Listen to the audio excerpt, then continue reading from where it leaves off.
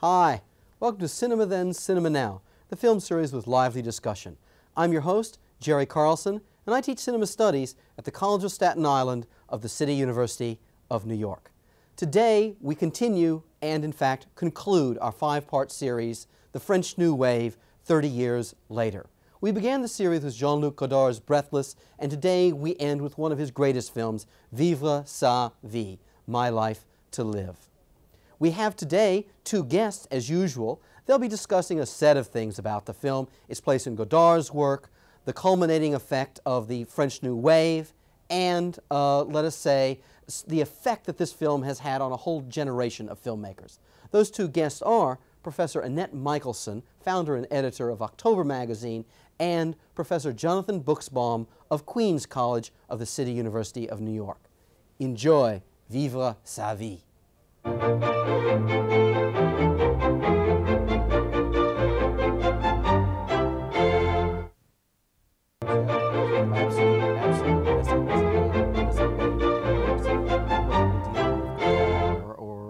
Fellini, Antonioni, or whatever. Hi, welcome back to Cinema Then, Cinema Now. I hope you enjoyed Godard's marvelous, intriguing, complicated, to say the least, Vivre sa vie. I think a fit ending to our five-part series on the French New Wave. Let me take this moment to introduce to you our two guests for today, and then we'll move on to the real stuff, as it were. To my left is one of my colleagues from the City University of New York, Professor Jonathan Buchsbaum. Jonathan teaches at Queens College. He's written a number of articles on his central intellectual interest, which is the relationship between politics and the cinema. Most recently, he has published a book, A Cinéma Engagé, which is issued by the University of Illinois Press, which is on the particular nature of political cinema in France in the 1930s. Sitting to my right is Professor Annette Michelson. Annette's academic affiliation is New York University, where she teaches in the Cinema Studies program. She's perhaps best known to many of our viewers as the founder and one of the editors of October, the distinguished journal of theory and criticism of the arts. I should also mention at this point that several years ago, Annette wrote an introduction to the reissuing of the anthology of Godard's early writings, Godard on Godard. Well, Annette, let's stick with you for the moment. As we were chatting before the show, this series began with Breathless and ends with Vivre sa vie. What are your thoughts on the relationship between Breathless and Vivre sa vie? First of all, let me say that I think to begin and to end with a Godard film is a wonderful way to encapsulate what is, I think, most important about the renewal of French cinema in the period of the late 1950s through, let us say, about 1970. Right. I see Vivre sa vie, first of all, as one of the most extraordinary films in the history of the medium, and also as a pivotal work in Godard's enterprise. And the reason is that although in Breathless something quite extraordinary happens, it's made in 1959 as I remember, and one finds in Breathless the beginnings of a number of things that Godard was later to do, that is to say, things which were to change our whole notion of right. what cinema is. It is, I think, nevertheless, in Vivre sa vie that we get the first truly intensive and systematic development of his innovations.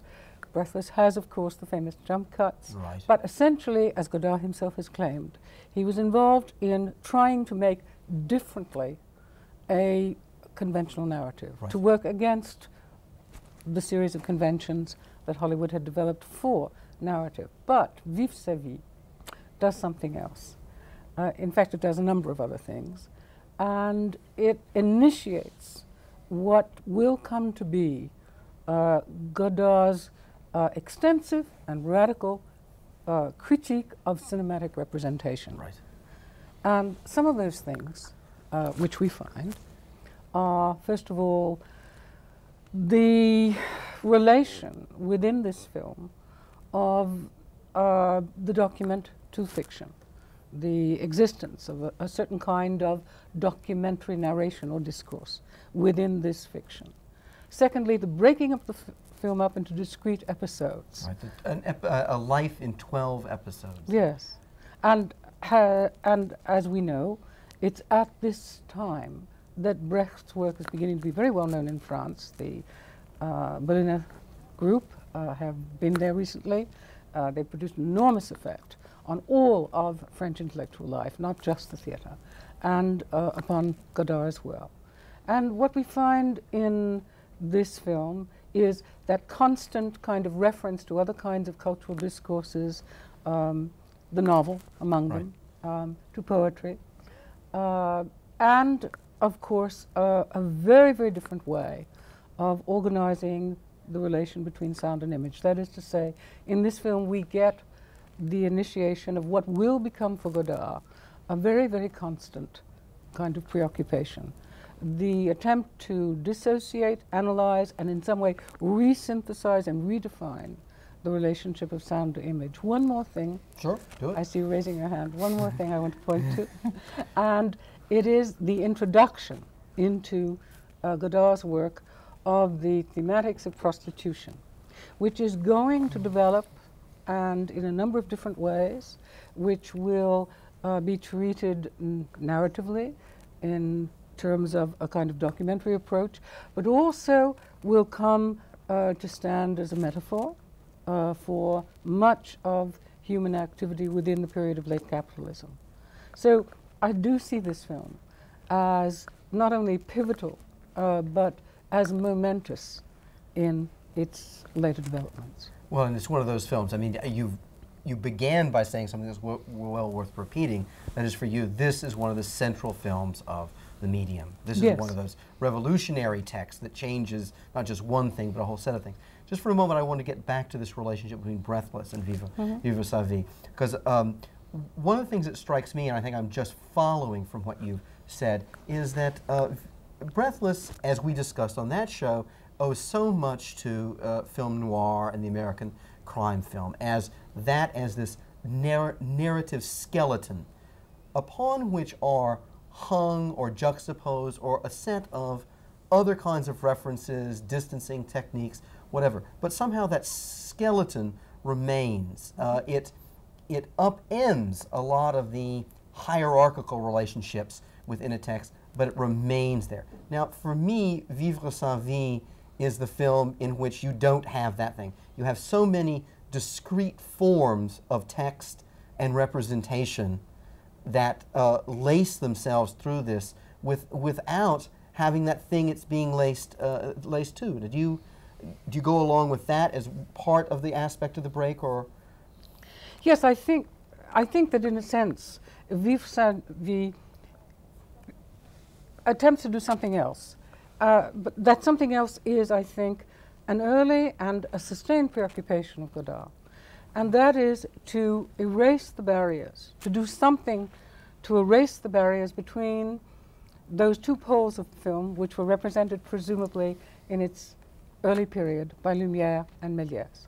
That is to say, Godard really believes in the necessity of erasing those barriers. He says so in different ways at different times. And Vivre sa vie, I think, is, after Le Petit Soldat, which is a somewhat difficult parenthetical film, I think it's his first successful attempt to do that. Godard really believes that he can have and that therefore his spectators can have the best of both possible worlds. Right. Well, one of the things that we'd been chatting about earlier that Annette's already brought up, Jonathan, is this new concept, or this exploratory concept, of the relationship of sound and image in this film. Well, I'd like to first comment on something that you raised a moment ago about this nature of a narrative, because you have to specify, I think, what you mean by a narrative, and you refer to, let's say, conventions of Hollywood cinema, and in fact, part of that convention of the narrative is characterization. Absolutely. And you do have a discussion and interest, a kind of experimentation on the nature of characterization, I think, in the film. Therefore, from the beginning to the end, you have a kind of examination of how character is produced, and it's not a traditional form of characterization. In this sense, we have perhaps a Brechtian approach to a character where the character is sometimes perhaps a character in a fiction, at other times a character in a mini documentary, as we see when she's performing her tasks while Raoul the pimp is describing, in response to her question, what a prostitute has to do. Begins with a conversation in the car, which is a synchronized conversation, presumably part of the fiction. Right. Then we move to, with the same conversation continuing on the soundtrack, a mini documentary about what prostitution is. Yet the soundtrack has remained the same. The relation between image and sound, however, has radically changed how we're to understand what this sequence is about. And frankly, we cannot use one category, one formal category even, to characterize what is the sequence. Is it a fictional sequence? Is it a documentary sequence? So we do have here, very literally, I think, an erasure of that opposition, if you like, which Annette was referring to earlier by referring to Méliès and Lumière. And Godard repeatedly says he sees himself as an essayist. Sometimes he says he sees himself as an essayist starting from fiction and moving to documentary, and sometimes in the other direction. And I think in this film, moving on to, let's say, relations between sound and image, throughout virtually all of the sequences, you have an investigation of how sound can relate to image, such that sometimes you see shots of the street, absolutely silent. Sometimes you hear snatches of music, which are traditional kinds of music over. They're cut in the middle of a shot. Over the credit sequence, all of a sudden the sound is attenuated. We're left with a space that's now silent, whereas before there was a music over, which is perfectly familiar. But it's as if Godard is so familiar with the conventions of Hollywood cinema that he can no longer use them straight. Yeah. He has to somehow subject them to some transformation, some permutation. And I think actually one of the interesting displays of that occurs when she's in the cafe and someone puts on a record on the jukebox, which is a romantic song sung by a man about his girlfriend. And we see her at one point in close shot, and she's apparently listening, and the camera moves in as if suggesting her psychology. Right. That we're to interpret this as a comment on either what she's thinking or what her character is. But then Godard cuts to a couple sitting at a table. And now, is the song about them?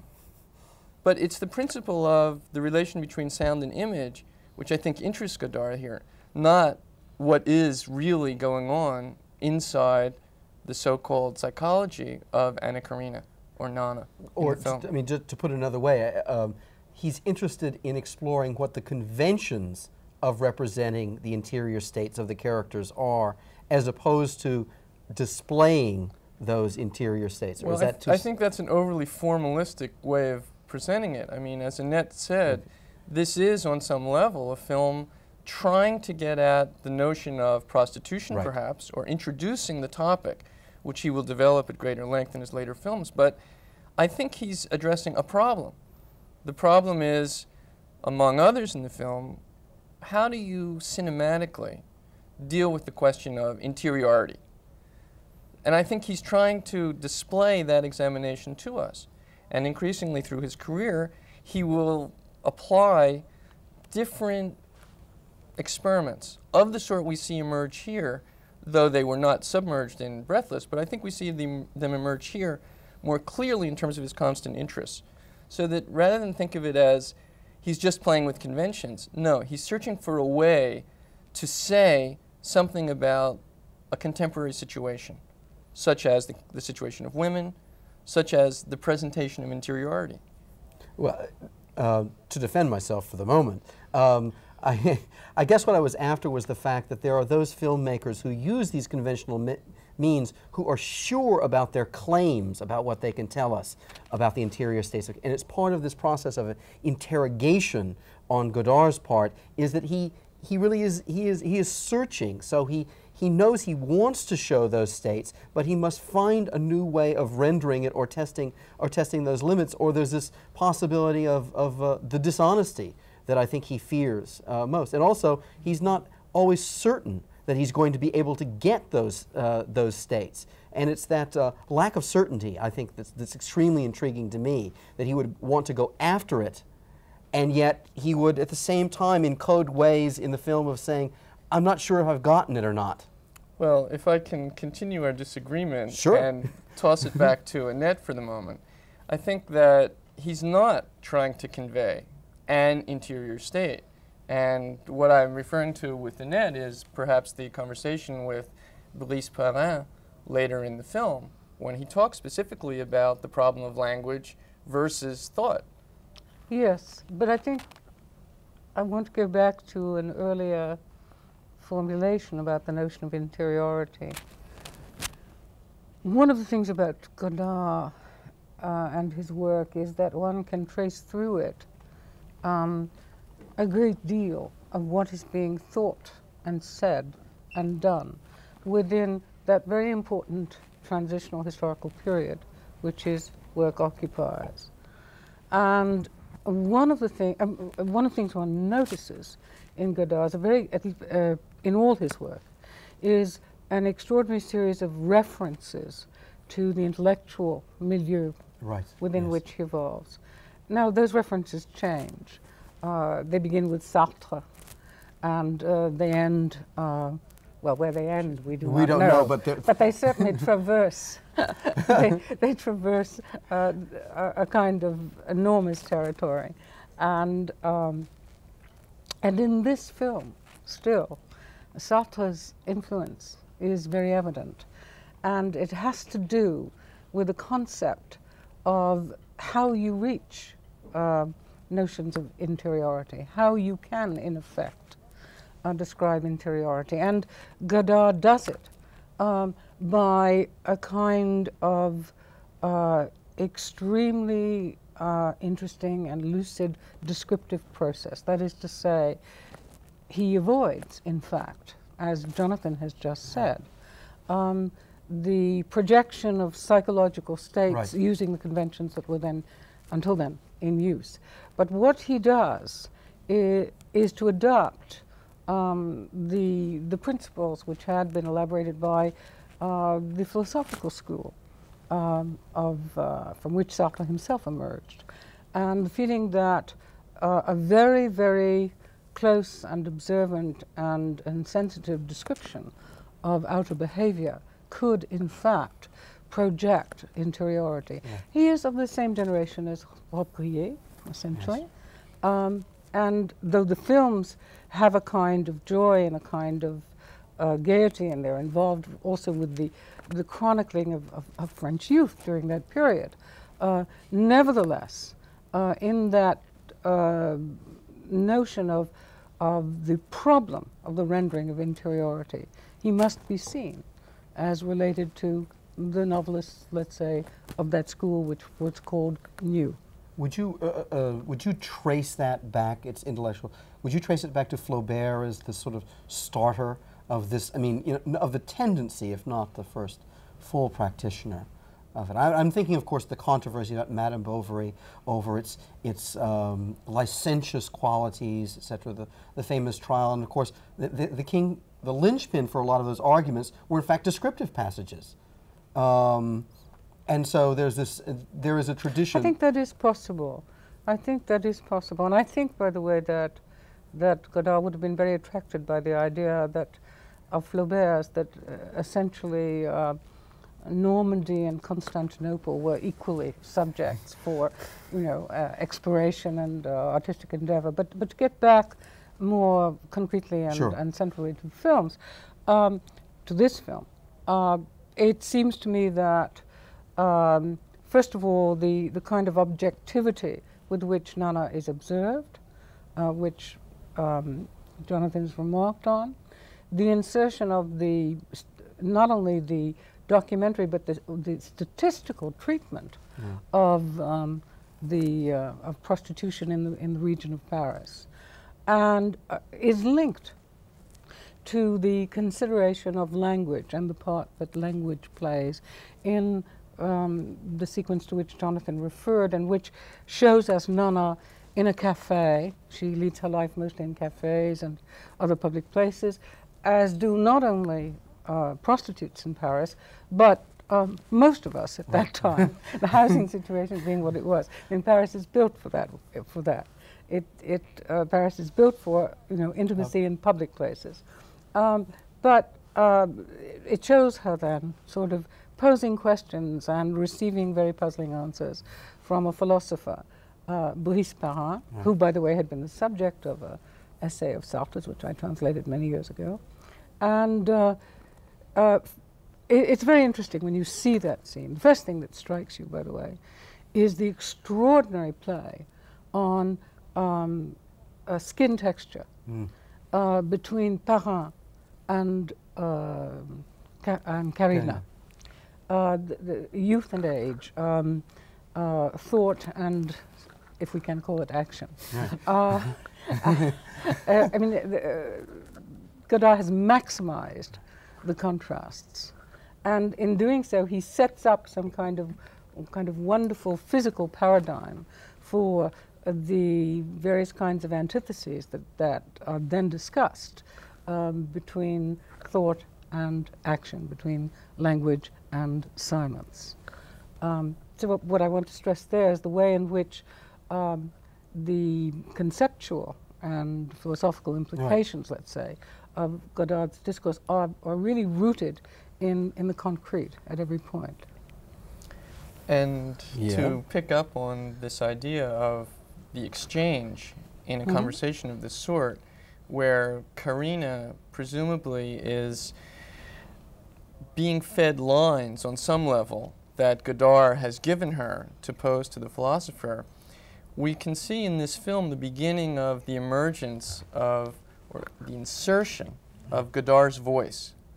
Literally his voice, which we hear on two separate occasions in the film. One of them is has been remarked upon, I think, often in the oval portrait sequence when the young man is reading the book and we hear Godard's voice on the soundtrack talking about his wife, who is the main actress in the film. That is, she's the central character, Nana. But I think this is interesting in relation to what you were saying earlier regarding the new novel, in that we never hear the voice of a narrator or the voice of an author inserted like that into this descriptive prose, which is an attempt to be entirely flat and purely descriptive. We see in Godard the new novel. In the new novel. Right, exactly, yes. But we hear Godard, though at one point he apparently is in the scene, in the cafe, when Raoul asks whether she's a cheap whore or whether she's refined. Someone says off screen, why don't you just insult her and see how she reacts? If she laughs, it means she's refined. That's Godard's voice. And he at one point that is Raoul, looks over as if to acknowledge the suggestion, which he then proceeds to take, and poses it to Nana. But throughout the film then, you have Godard himself trying to figure out what his role should be in this cinematic examination. So that in this last sequence, he uses a story. I mean, this could be a reference to the much spoken about reflexivity in Godard's film, which, I mean, maybe is less interesting now than it was once spoken of more. But we have a story about an author, a painter, and he's painting a portrait of his wife. And as the wife takes shape on the canvas, the wife begins to die. And in a sense, Godard is perhaps meditating on his role as the filmmaker, filming his young, beautiful wife in this film, where he is now actually entered on some level into the text of the film. And he will do that increasingly in his career, such that we'll understand very clearly that this is Godard's voice, as opposed to being a surrogate for a character in the film as he is in this one.